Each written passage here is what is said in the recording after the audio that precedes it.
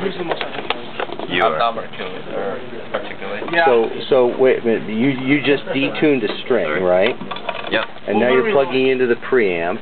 So we just detuned And you're hooking the motor onto G string. And now over here is a set of filters and a microcontroller, which is going to listen to the string and then appropriately turn the motor to tune it. So it's dynamically tuning it. It's also going to show the frequency output on the LCD. Okay, so why don't you pluck now, and I'm going to watch the motor. All right. So.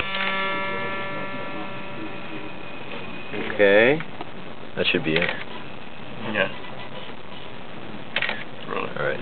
All right. Now you're going to unplug the preamp and go back to the commercial tuner so we can see if it got close. And it's just slightly low, but not so bad. Put it back in. We can try another round. Okay. So this is round 2. Same Go string. back over here, same string. And now it did do a fine adjustment. I saw the shaft turn just a little bit.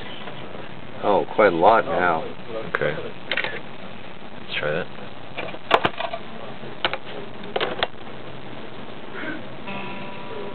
Dead on. Better. Dead on.